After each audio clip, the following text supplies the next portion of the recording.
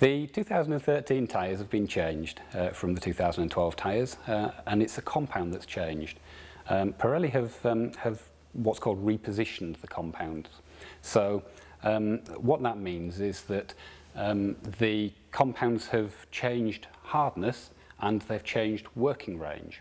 Now, working range is about how hard they are at different temperatures. Specifically, the compound that's perhaps moved the most is the medium. That last year was a high working range, which meant it worked well at high temperatures. It's now a low working range, which means it works much better at colder temperatures. In contrast, the hard has gone from being a medium working range to being a high working range, so it's going to work much better at high temperatures. The super soft has become a little bit more aggressive for 2013, so it's got a bit softer and it's gone to a slightly lower working range, which means that it's going to provide more grip initially, but it's going to degrade more quickly. And the other compound, the soft, hasn't changed very much for 2013. Pirelli have just slightly adjusted it to make it a little bit more durable and a little bit less prone to blistering